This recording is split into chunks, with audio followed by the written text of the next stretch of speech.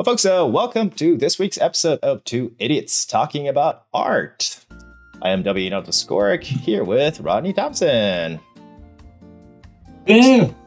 So, this week marks the opening of E.A.S.T, annual art exhibition that happens here in Austin, Texas, called E.A.S.T Austin Studio Tour.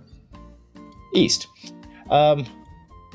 Both Rodney and myself are actually participating in it this coming week, going on for 2 weeks on, what is the date for that? I have no idea. Wow. I feel like it's the one thing that I prepared for. Going on the 12th, 13th, and the 19th, and the 20th. We'll be showcasing our work. So, coming towards the end of our season 1, we thought it would be fun to go ahead and interview ourselves. So this is going to be a back-to-back episode this week and next week. This week, I'll be interviewing Rodney Thompson, and the following week, he'll be doing the same to me. So, yeah, this is a very awkward scene that we already kind of interviewed ourselves, but I don't know. Maybe I feel like there's so much about you that I haven't learned yet. Me neither, yeah. I feel like I know you, then again, who are you? Yeah. And for the audience, if we haven't talked about ourselves enough, this coming 2 episodes, you'll be learning much more about us. And yeah. Probably more than you even really want to. Yeah, well, it all depends on our questioning skills, isn't it? I feel like, yeah, in the last 6 months or so, I feel like we got it better, and this is the moment to see how truly we've actually honed that skill. All right, so let's get right to it. Let's bring on our fantastic interviewee of the week, Rodney Thompson, and let's hope it's a good one. Hope you'll enjoy.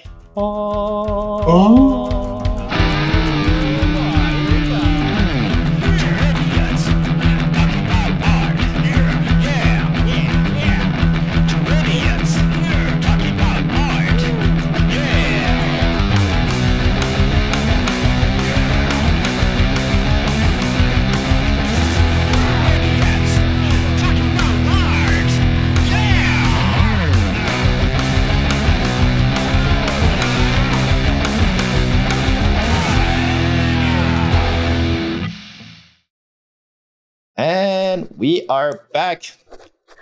And today, again, for our awesome interviewee, we have Rodney C. Thompson. The C is for correct. Yeah. Hey, I guess I do know you well. Yeah. So yeah, we have Rodney Thompson. Hello. Hello. Thank you for having me on. It's a pleasure. Thank you. Again, I don't know what was going through your head when you decided to sign up and participate in this podcast, Two Idiots Talking About Art, but we welcome you with open arms. Thank you. I was very concerned, but you seem like a nice gentleman. We tried to, yeah. All right. Well, Rodney-san, would you like to go ahead and tell us a little bit about yourself, and whatever extent you like? Well, my name is Rodney Thompson, of course. I'm a portrait artist, and I dabble in portraiture, both in oil, pastel, charcoal. And I also do some surreal work, as just like what I have behind me there. It's a person on fire. Yep, there. Yeah. Oh, and that's kind of like that's generally where my work has been heading for the last year and a half. Something that more surreal, with its foot in reality. And you're originally from Texas. Yes. Study in San Francisco. Correct. Moved back to Texas. Yes. Then moved to Oregon. Yes. And which now, is where it's my home base, kind of basically. Yeah, but you're currently back in. You're in Sacramento now, right? At the moment, yeah. Mm-hmm. We're still heading back and forth. Oh, back and forth in Oregon. Yeah. That's right. Yeah. Yeah. How is the art scene in Sacramento? You like it? Much better than in Oregon. I'm still learning it. It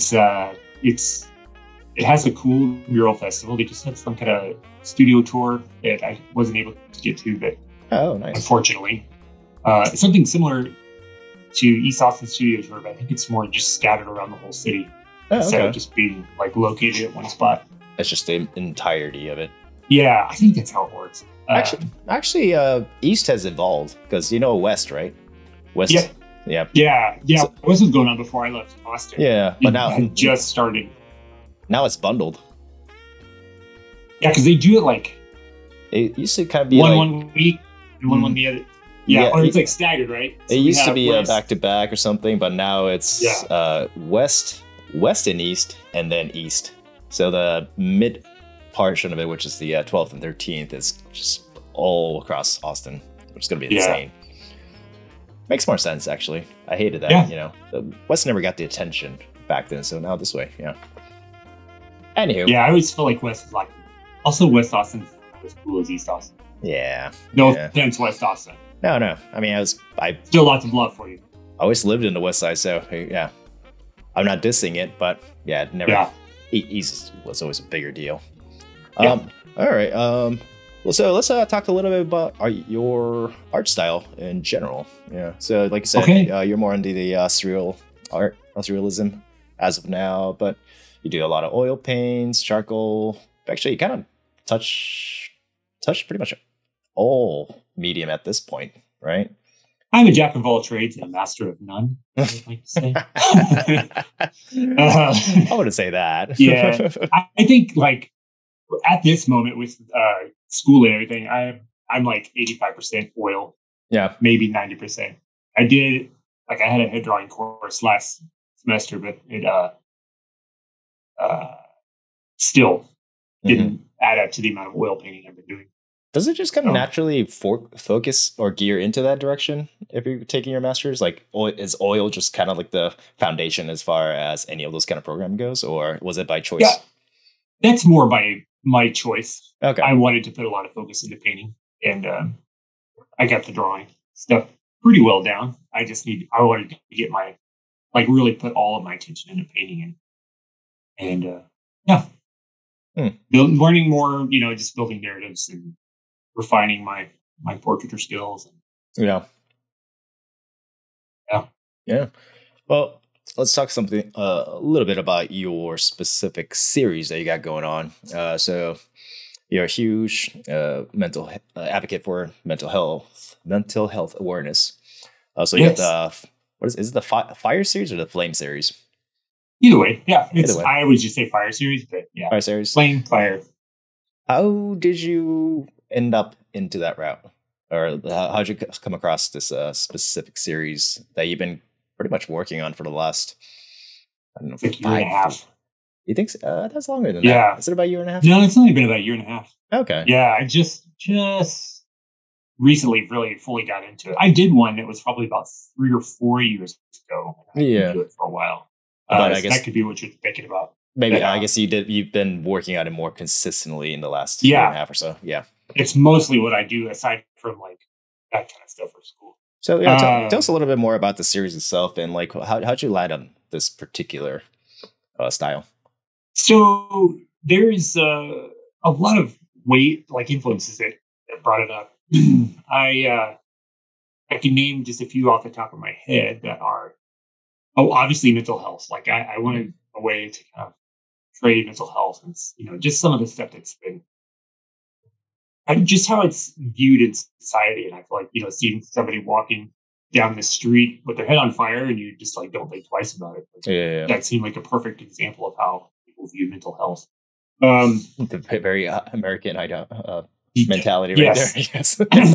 Exactly. Yeah. So also there's a Pink Floyd album, Wish You Were Here. Like that was a big influence. Okay. Because I had a guy on, there were 2 guys shaking hands and one of them has like little sparks of flame coming off of him. And there's I kind of remember. My God, yeah. I cannot remember the name of the band. They had a video with a guy just running on fire. It's from the 90s. Was it a music video or is it? Yeah, it's a music video. What is that? Bad Religion, I don't think. No. God, who the hell was that? Anyway, that video was amazing for me. Mm-hmm. And this guy just running down the street, nobody's really looking at him. He's fully engulfed in flame. Mm-hmm. That was an influence. Okay. And then more recently, an artist named Alexander Yeltseth, I believe that's how you say his name. Okay. He is. Let me double check. I think I said it wrong the last time I had an interview, and it said he was at a totally different place than he actually is. But he's painted a lot of owls flying on fire, or just in trees on fire, and it's really, really beautiful. That sounds really cool. Yeah, and I'll send you his info. He's Swedish. Yeah, he's a Swedish artist. Okay, and his most recent painting he's done it's not an owl on fire. It's this magical space owl. That's the way I can describe it. All right, I got it. Beautiful color. I gotta look this up. And if I type in "owl on fire" painting, would it come up? It might come up. Yeah, I'm gonna send you his profile too. Oh, I think I found it. Wait, you found him? Wait. No, there's surprisingly a lot of this guy. We'll follow him. Can't see it. It's so blurry. Oh, come on. What's the name? It's Alexander Film. I think Fiancé. I think that's right. Alexander, I'm so sorry if I butchered that. Yeah, let's go to FY. I followed his work for years, and he's incredible. Oh, cool. I'm definitely a big fan of his. I only struggled to look him up just now because surprisingly, there's a lot of painters painting owls on fire. So, or like the feathers are all almost like a phoenix looking. Yeah. That's pretty cool. Yeah, no, but he's been the most recent big influence, and of course the increasing mental health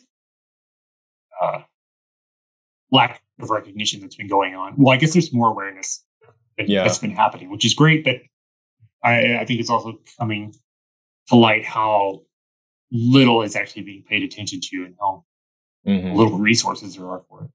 So, as far as it was important for me to depict. Yeah. As far as the series in itself goes, so you depict so you do a really great job of realism within the portrait itself, but the flame itself is almost, what's the best way to put it? In contrast to your figures, it's a little bit more. Well, you do have a very stylized, a bold, thick amount of paint that actually gets laid onto it. It's not cartoony. It's not illustrative. It's very, I guess, more symbolic flame than an actual realism that you're kind of trying to achieve with the portraiture. What was the reason behind that? I think that's my bridge into the surrealist side, where it's almost a little dreamlike. It's a little almost other dimensional in a way. I guess you could say it's just because we're so detached from there are people who are struggling with their mental health. So detached from the reality. Mm-hmm. That's a way of showing that it's not a very real. Some of them look a little more realistic, but a lot of them don't. Yeah. And I like to use the really thick impasto on there too, to kind of give it direction for the flame, so you can physically see the movement, or you can see the brushstroke texture pulling a flame around like it's actually moving that way. But also it helps pull it out of the 2D and into the 3D. So it becomes a little more a part of reality versus than just visually, seeing the 2D reference. Yeah. So I mean, it translates much better in person versus on Instagram or whatever, Yeah. You can kind of see what I do, but close-up shots and stuff of it. But once you actually have it near you and you can see the texture, it's always more. And it's funny too, because when I very first started doing it, I thought I was putting on so much texture. Yeah. And as I've gotten more and more into the series, I just continue to like build up and build up and build up and pile up paint. Mm-hmm. Or I've gone back and looked at some of the first ones I did. I'm like, oh, I barely put anything on there. You're like, let me just fix that right now. Let me apply a little bit more. Yeah, I'm like, let me just like put a bucket of paint on it. I mean, so flames are hard. I mean, if you've ever tried taking a picture of like a campfire or something like that, it never looks as cool or even realistic, you know. But you found a way to depict that really convincingly. So good job. Thank you. It's really a challenge. I bet. And if you look at Alexander's work, I mean, he nailed it. He knows how to do fire. Did a good job. Yeah, really well. What was I going to say? Yeah, it's tricky to paint because it's not a static thing at all. No. I mean, you have to be able to make it look like you caught it in a moment, and not just like this is what fire is supposed to look like with little pointy tips and you capture them. Whatnot, you know. You capture the movement very well. Well done. Thank you. Well done. Actually, my favorite piece out of your fire series is Utopia. Oh, really? I love that one. You're not on fire. But yeah. The world itself is on fire, and most importantly, I love what you've done with yourself. It is a imaginative self-portrait, I guess that's the best way to put it. Yeah. Because it's fairly accurate. Like I looked like a hot mess that day when I took it. My beard was super overgrown, and my hair was just like oily and terrible. What kind of is it? Right? Didn't you say you kind of added a bit of an aging to yourself, though? A little bit, but it's not much. Like that's all my gray. I probably put a little bit more gray in my beard. But that's okay. Yeah. Nah, it's so good. If for those that have no idea what I'm talking about, highly recommend checking it out on Instagram. Thank you. I think you're like one of 3 people who really like that one. Really? Oh, yeah. It didn't. When I posted it, it didn't get a whole lot of interest, but I mean, I didn't expect it to. That was definitely one of my more intense pieces. So you can't allow yourself to judge, the quality of your work based on how many thumbs up you got or heart marks totally. You get. Yeah. I had no expectation for that one. I just wanted to post it. Keep myself in the algorithm a little bit. Sure. Oh no, don't sell yourself short with it. I love it. All right. Thank you. Moving on. Other style of art that you seem to love a lot, and we briefly talked about it in the previous episodes or almost all the time. Skull. You love drawing skulls. I do. What's up with that? I do love drawing skulls. As he holds up the sticker. What was that? What was that sticker? It was just a cool sticker. I think Brianna got it for me. Create or die. Nice. Yeah. I like it. I do love drawing skulls. I like dark evil stuff. And I love drawing the anatomy of a skull. It's challenging, and you can get so much like great light and shadow in a skull and make it look really, I don't know, just like make it look really creepy. You can make it look really beautiful, and it's I love drawing and painting skulls. Where do you get your reference for it? Or I just look on Pinterest most of the time. And I also have Floyd the Skull, which I don't know where he is. Ooh, see, that's one thing I need to get. I need my own skull and absolutely name him or her. Yeah.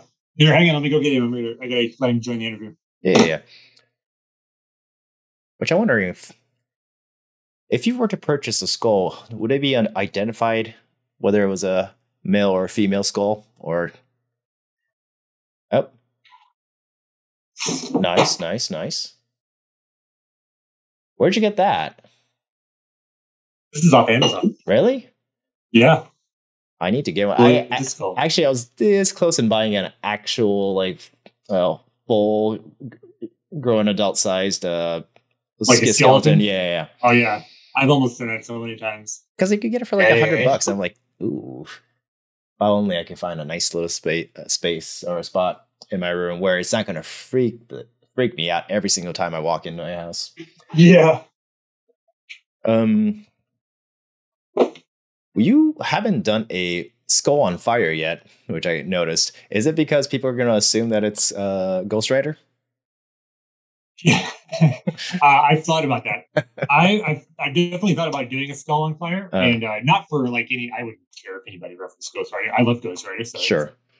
I've even thought about just doing an actual Ghost Rider piece, and cool. Seeing what that looks like, and then submit it to Marvel and be like, hire me. And but yeah, no, I haven't. I wanted to do it. I just haven't gotten around to it. I would love to see that. Yeah, I'm sure it'll be amazing. So, let's talk a little bit about your influences and inspiration. Okay. Like, and kind of curious to see if that has changed from like your early days when you initially started to how you are as an artist now. Like, do you think you've gotten? I'm sure everybody goes through branches of different inspiration, as you know. Totally, yeah. You go through your years, but yeah, I'm curious to know. Well, oddly enough, I think it's been kind of cyclical. It has just kind of gone around a little bit, not fully, but I guess you could imagine it in a way of a spiral. Okay, like it's come back around, but it hasn't touched where it left off, but it's close. So when I originally started art school, I was super into like Salvador Dali surrealism, but I also love Caravaggio with his tenebrism, but very dark. Yep. In light contrast. And so I just wanted to do a lot of that. And then I really got into portraiture a lot. And I got into it because I couldn't do it very well. So I just got obsessive about it. And, just continue to work on it and love it. And then I started discovering other portrait artists like Richard Schmid and Daniel Green and all of these guys. And falling in love with their work. And then I set up an ideal of what I needed to be as an artist, as a portrait artist. I think I drew a lot of inspiration from just like the newer classical realism. Yeah. With, artists that were a little bit more like brushy, and I mean, they could do beautiful realistic portraits, but they had a softer edge to them, Jeremy Lipkin, Casey Bob, all of those artists. Sure. And that's been like most of the middle of my artistic career. And now it's kind of coming back around to where I'm like into more the weirder shit, like Salvador Dali kind of stuff. And people who are just thinking outside of the box a little bit more rather than just painting a portrait, where I think I spent a lot of years training myself to be able to do a portrait. Yeah. Which is kind of what I wonder. Like, do you think a lot of people go into portraiture wanting to go into portraiture, or it's just kind of something like, as both you and I always, I feel like, worked in portraiture as a way of training ourselves. It was and then just kind of naturally that proceeded into being more of an actual career staple. Or I was wondering, like, do people go like, I want to be a portraiture, and like, especially modern day artists, that is, Yeah. Now I think I do think, because I went kind of both directions. I think I went wanting to just be a portrait artist and do a lot of commission work and just paint like like famous people. But I mean, when I first got started, I wanted to just paint. I didn't really know, but I was open to exploring. Sure. And I still like painted weird things. Like do you remember that one painting and drawing? I did a painting and a drawing of you and Bryn. Oh yeah, I remember that. The stupid Chronicles of Bryn and Naoto. That was amazing. Yeah. Didn't I have bleached hair at that time too? Yeah, you had like your hair was white. It was right after I did the Mr. Mugatu Halloween costume. Yeah. And I had Derek's sister bleach my hair. Yeah, and it was just like this white puff because it was so fried. Oh yeah. Anyway, yeah. So that's when I was still exploring, like just thinking of funny things, or kind of more abstract thinking rather than just like copying what I see. Then I just really got into portraiture, and I thought, this is what I want to do. I just want to paint portraits and do commission work and do some of my own work, and that's it. And then I got burnt out on that doing commission work. Mm-hmm. And also I just felt like I needed to explore more. Yeah. So that's where doing the fire came in. I think I still love painting portraits and I can still totally get lost in it, but I also think I do need to like flex the creativity muscle again. And yeah, I feel like I'm just reteaching myself how to use that. Mm-hmm. I know what you mean. I just buried it away. So the fact that you're kind of gearing towards a newer direction or older inspiration you had back in the day, going back to that, do you think it's a sign that you yourself is pretty satisfied with where you've reached in the sense of an artist, being an artist as a portraiture artist? Like you reached that set skill that you're pretty proud of, and you're like, okay, I think I could now go into like the things that I always wanted to. At least, yeah. Do you feel that way at all, or? I think I always feel like I've got room to grow. And, of course, yeah. And so I think I hold myself to a pretty hard standard, and so I will say, you know what, I'm doing well enough to be able to branch off a little bit. Yep. But I still need to refine this, and that, and then I can do that even better. So yeah, I would say I am accepting of where I'm at. I think that's a fair statement for sure. Yeah.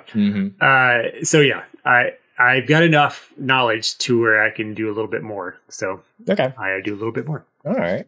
Kind of random question. And, also other influences include like different tons of music. Like I listen to music all the time. Like that's any kind of like sci-fi, fantasy stuff too, movies and all of it. Like that always will like hit a little ping for me and like make me think of, you know, something to do in my work here and there. And so yeah, those are kind of just loosely other things. I feel like I trailed off in the other one. I didn't even say that. So. We do ask a lot of the artists this question, but like, yeah, how's that translate into art? Is it like the music creates a certain story within your head that becomes a piece, or what do you think? So I feel like I can use this reference. Like when I was really painting like heavy duty, a lot of fire portraits, I would listen to Tool as inspiration for that, because Tool they just have the ability to kind of set a very specific tone with their music. Almost in a way that would kind of help you sink into like a deeper consciousness, I guess. And so I listened to them and would work on fire portraits, and I feel like that was a pretty good combo. And then I've kind of evolved from there. Now I'll listen to just like any general metal or audiobooks. Right. So that's the other thing. Yeah. How far did you get into? I think last time I checked with you, you were listening to Lord of the Rings. Oh yeah, I'm done with that. Now I'm into like, I've gone through so many books. It's crazy. Like I'm doing The Name of the Wind by Patrick Rothfuss now, or I'm in the second book, A Wise Man's Fear, or something like that. Okay. So what's been your favorite? It's like a 42-hour book. Jesus. What's been your favorite audiobook? Probably The Lord of the Rings. Yeah. That's just like special. Not to mention, Andy Serkis reading to you just sounds really nice. Yeah. It was so cool when Gollum finally like made an appearance and he's like doing Gollum's voice on it. And it's like, oh, this is great. So yeah, it was really good. It's pretty amazing to imagine that he's doing the voice while also continuously. I'm sure they get breaks, right? I'm assuming it's not like a yeah. Oh my god, yeah, dude. I think it was like 70 hours of book reading, or more than that. So, but to continue to narrate the book immediately after doing the Gollum voice, like Jesus, that guy. I hope he's still. I'm sure he's still drinking his. What was the Gollum juice that he created during? Wait, what did he create? He had this specific drink. He dubbed it the Gollum juice. I think it was called. Oh, it was basically something he put together that's for his throat because it really puts a strain on his vocal cords. Yeah, I can imagine. Mm-hmm. Yeah, I'm sure he's been chugging that all day long too while shooting that. Well, that he's doing like dozens of different characters in the book too. So he's like, does he actually really do voice? Yeah, does he actually do voices for everybody? Different voice for everybody. So, do you think does he mimic like the actor's voice from the movie, or does he kind of do his own thing? He kind of mimics their voice. Okay. Yeah, because Frodo sounds a lot like Frodo, and like Merry and Pippin sound like a lot like that. I mean, it's not totally, but Gandalf sounds very Gandalf. Okay. I won't lie. I was not interested in listening to that, but I kind of want to. I feel like it's a different thing. I was not into like listening to people do voices on a book, but once I was like, all right, I'll give it a shot. And because most of them are not that good. Maybe that's why. Yeah, there's a lot of them that aren't. I mean, they have a good voice, but like not good enough to do character voices. Yeah. So it's I thought, well, I'll give it a shot, and I loved listening to the Lord of the Rings. That whole series. I'm gonna say something that may be a bit controversial. Two Towers, okay, isn't it? Wait, what is it? Lord of the Rings, Two Towers. It's okay. Oh, the movie or the book? The book. Oh, I thought it was pretty boring. Really? It was. I like it. I like getting all the Rohirrim in there and like learning their story, and like Fellowship was my favorite. Really? It was. I don't know. I like the Fellowship. The Fellowship is my favorite out of the movies too, and the book was even better because they got a lot out of the book. You know. Yeah, like they didn't even have Tom Bombadil in there. I know. So I was hoping there would have been an extended scene with him in it, but no. Yeah. And then they added a bunch of random thing in The Hobbit, which made no sense. Like, no, dude. Oh my god, yeah, The Hobbit was. I was like, what the hell's going on? I mean, I'll still watch it, but there's like so much extra, and it's weird in a lot of ways. So, but I heard that they rushed through those movies really fast, so they didn't get to put like all the Hobbit. The Hobbit. Oh, okay. Yeah. Instead of having like really taking their time like they did with Lord of the Rings. Yeah. They rushed through and they like went heavy on the CGI. They sure did. Yeah. They went real heavy on that one. Well, before this podcast turns into our true feelings about the Lord of the Rings. The Lord of the Rings Power Hour. Moving on to the next question. So, you are currently in the art program to obtain your master's degree. Correct. Do you see your work moving towards a different direction than when prior to, in comparison to prior to when you were actually achieving this or getting your degree? Let me rephrase that again. Do you see your work changing or making a new direction as you're obtaining this master's degree?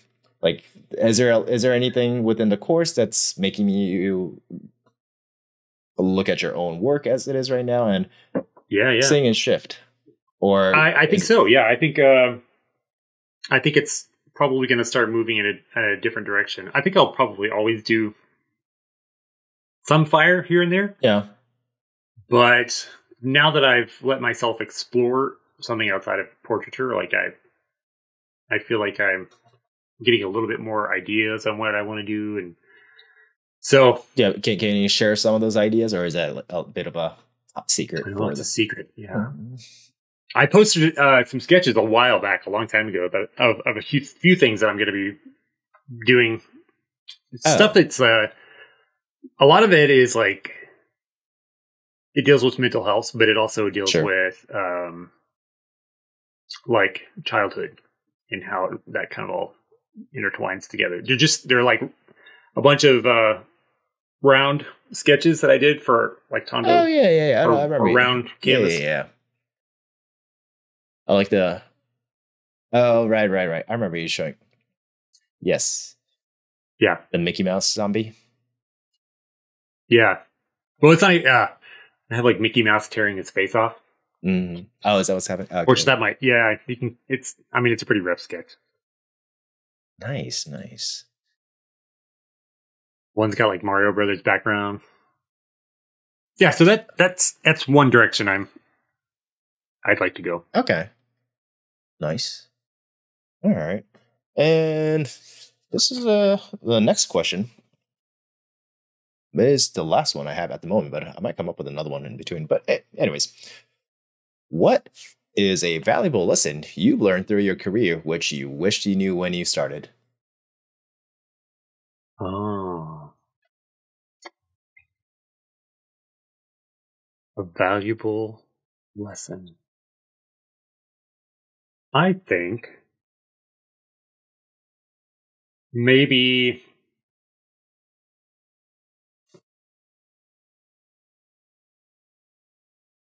discipline and patience. I think that took a while to really like get in there, and I'm still working on it. I mean, because I would really bad wait to the last minute, and I still again will do that sometimes. But as we're promoting E.A.S.T right now, I think we're both in the same boat. yeah. So it's I would do that really, really bad, and I would stress myself out so much, and I would just lose patience. I would be so upset about a piece that I could not get right, but it was my own fault because I put it off and I didn't have the discipline to get through it. Do you ever do that? Do you ever do that thing where you're kind of planning out your coming weeks in your head? You're like, okay, on this day, this is going to be what, this is going to be this is going to be that, and just kind of try to map out what you're going to be doing for the rest of the month or so. But in your mind, you're kind of overestimating your ability, where you're like, okay, constantly on Monday and Tuesday, I'm going to be working on this ink drawing, which, let's face it, it'll take maybe 8 hours. And in reality, it's like it takes up to like 20 plus hours. You're just constantly, because of your little slight miscalculation due to your overestimation, everything just slowly getting pushed back and back and back. Yeah, totally. Yeah, this is my life. Yeah, completely. I also apparently live in a 42-hour day. Oh, yeah. At least my brain thinks I do. Where I'm like, so I'm going to start this piece. It's going to be 4 foot by 8. I will finish it on Tuesday. And then it's like, there's no way I'm going to get all of, Then in between, I'm going to walk the dogs. I'm going to wash my car, do all my taxes. It's not realistic. Yeah. Yeah. I've got, that's where my discipline and stuff has to match up a little bit better with the way my brain works. Right. You're going to have to, think, what realistically am I going to be able to do? And I will likely run into some sort of speed bump that's going to knock everything back. So it's always a speed bump. Now, Rodney-san, we're going to go into our favorite part of the interview, which is lightning round. Choo-choo. Wasn't sure if you thought. The Question Express. The lightning round. Wait. I thought Question Express was the lightning round. No. Wait, what's the lightning round? Lightning round is where I ask you a bunch of random ass questions. Oh, my God. You are now on the receiving end of this, so you can feel the pain. All right, lightning round. Hit me. So, as always, I'll be asking a series of 10 questions. Take it however you would like, but answer as quickly as possible, whatever comes into your head first. All right, Here we go. Number 1, cats or dogs? Very easy. Cats. Oh, really? Okay. Number 2, ramen or spaghetti? Spaghetti. Yeah. We're not friends anymore. Number 3, tool or Meshuggah? Tool. Okay. Number 4, are you a Naoto or a Rodney? A Naoto. Whoa. All right, this is a bit of a hard one. And I limited a lot of the other options to kind of simplify it, but as usual, answer it however you like, even if the answer is not in there. If you had to pick one class from the famous Dungeons and Dragons series, what would you be? A cleric, a fighter, a sorcerer, a bard, a druid, a ranger, or a barbarian? Sorcerer. Oh, okay. Interesting. There were other options too, but I wasn't sure if you knew the rest of No, I'm not super familiar with it. But the Sorcerer sounds cool. Cool. Yeah. All right. Number 6. The sky's the limit. What is your superpower?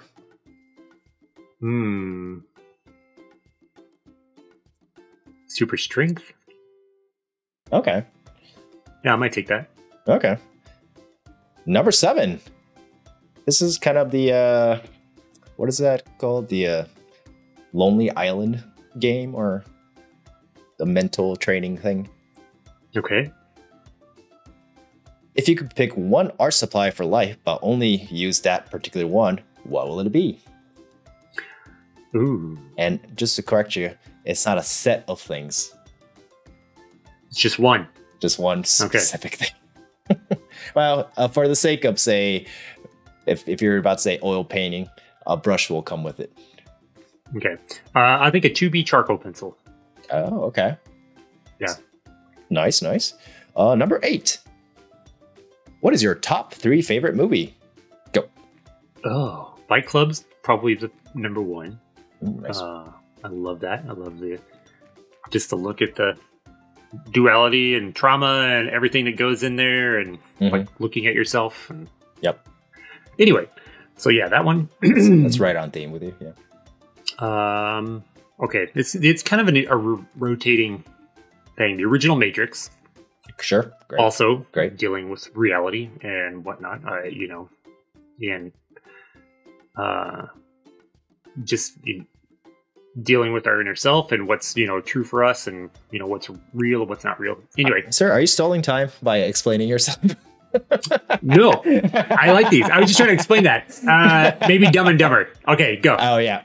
No, that's fine. Oh, Dumb and Dumber is a great choice. Yeah. Number 9. Who do you think is, in your opinion, an underrated band? Ooh, underrated band. My God, I am so not up with the tunes anymore. Who's an underrated band? Death? Did you say Death or Geth? Death. Death.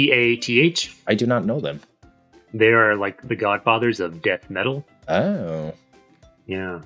I think, a lot of people appreciate them, but... Okay. Well, yeah. I didn't know it, so...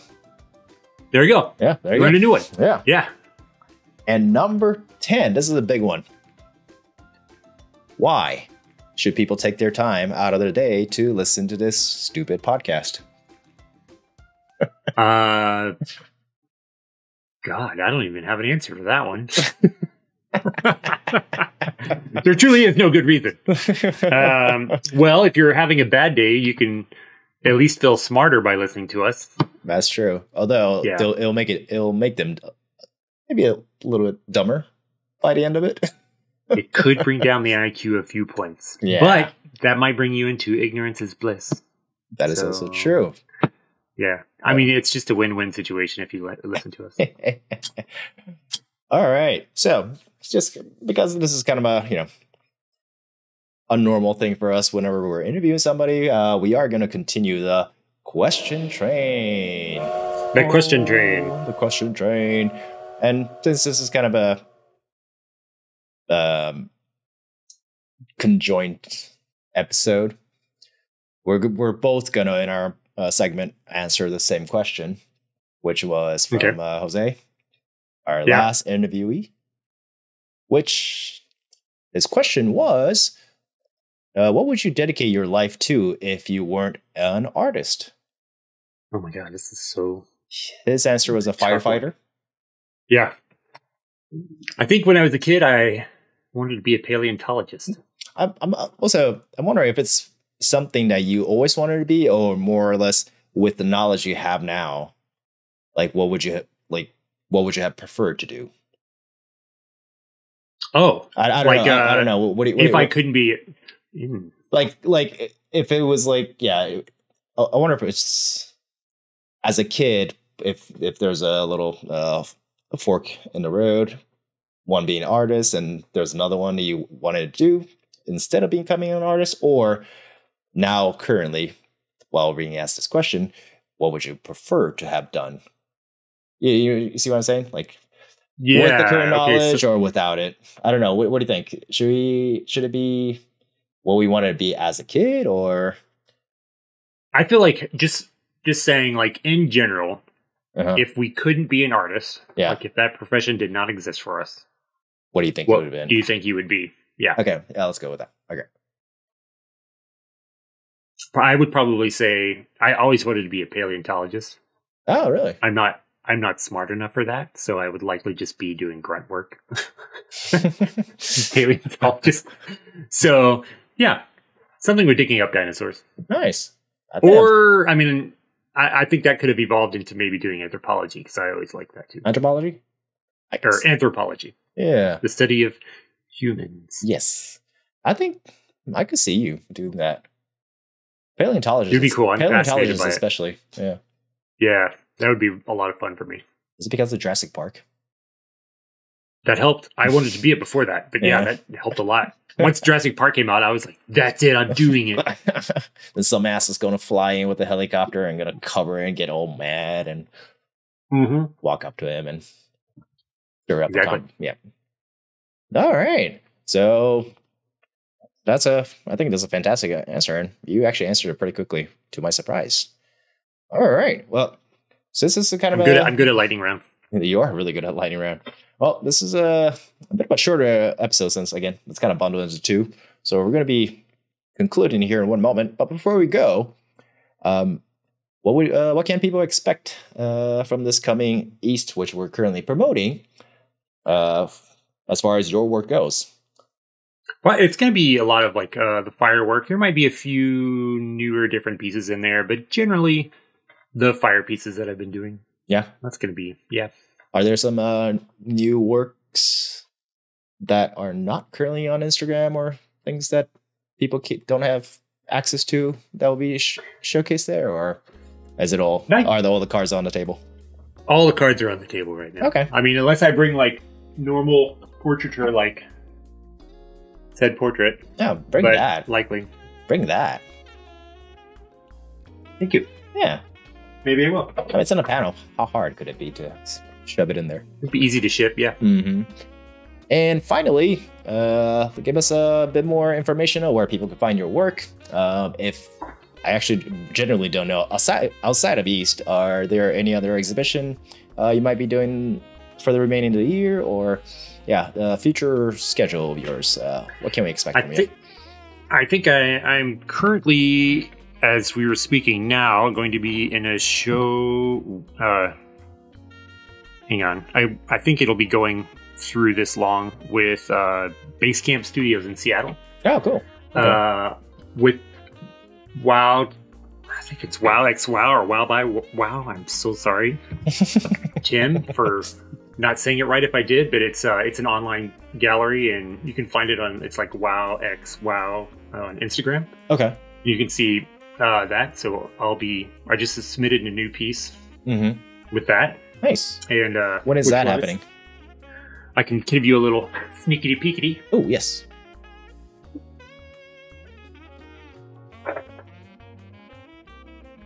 Oh yeah. And a little bit more of my. Nice. I've been staring at that every time we had this podcast video chat. So that's where it's gonna go. Okay. Wait, wasn't that for? Yeah. Didn't you submit that for? Was it Eden? That's what it was originally planned for, and then I didn't get it finished in time. Oh, yeah. Okay. So now it goes to WoW X WoW. Yeah, I submitted a different one to Eden. Oh, nice. Well, that's yeah. When is the actual exhibition? I believe the 7th. October 7th is when it launched. So yeah, and then it'll go through. So like. Well, yeah, I guess it might be done by now. So it's but it was there. You can go look on there. Yes, yeah. Sorry, guys. We're shooting this a little ahead of time. I mean, we're live. We're live. Yes, live. Yes. No trickeries here. All right. And obviously, people could find your work on Instagram under the handle Rodney Thompson Art. You also have a website, RodneyThompsonArt.com. Yeah. Or RodneyThompsonArt.com. Anywhere else people should? I'm on TikTok now. Oh, nice. Rodney Thompson Art. Okay. Twitter at Rodney Thompson Art. You tweet? I don't even use. I have like 2 followers on Twitter. So well, people go and flock on there and subscribe or follow. Yeah. Give me a follow. All right. But yeah, that's basically it. Okay. You're not on the little blue birdie? Wait, the what? Twitter. Oh no, I said on Twitter. Rodney. I just say Twitter. Rodney Thompson. Okay. Yeah, I missed. Sorry. Yeah. You should be. I am. You should be. I am. Well, on that note, Ronnie, thank you very much for your time. Just my pleasure. Yeah. So following this particular episode, we are starting east. Location is, if you're in Austin and you'd like to come check us out, it is going to be in Springdale General, right on Springdale. See. I will post more information, actual address and all that stuff on our social media. So come take a look. I personally won't be there on both Saturdays, but Rodney-san would be. I should be. It should be. Yeah. And if not, I'm definitely going to be there on Sundays. Even if not, the doors are open, so come check us out. We might actually, fingers crossed, we're working on it, but we might have merch for this podcast too. So we might. Yeah. You can buy some 2 Idiots merch. Yeah. Fingers crossed. Swag. If we have the time. And, Naoto and I can get our shit together. That's the main thing. Exactly. I think right there. Well, mostly me. No, both of us. Well, once again, Rodney, thank you very much. Folks, thank you so much for listening to this particular episode. And coming up next, which will be the following week, is role's going to be reversed. Rodney-san will be interviewing me. And it's my turn. All right. Well, folks, until then, thank you very much for listening. I'll check in on you, or we'll see you guys next time. Bye. Goodbye. You're making art. You're talking art. One let's go down. Now it's on. I have a great idea. Oh, what is it? The other asked. Let's do a podcast. And so it begun. 2 idiots talking about art. 2 idiots talking about art.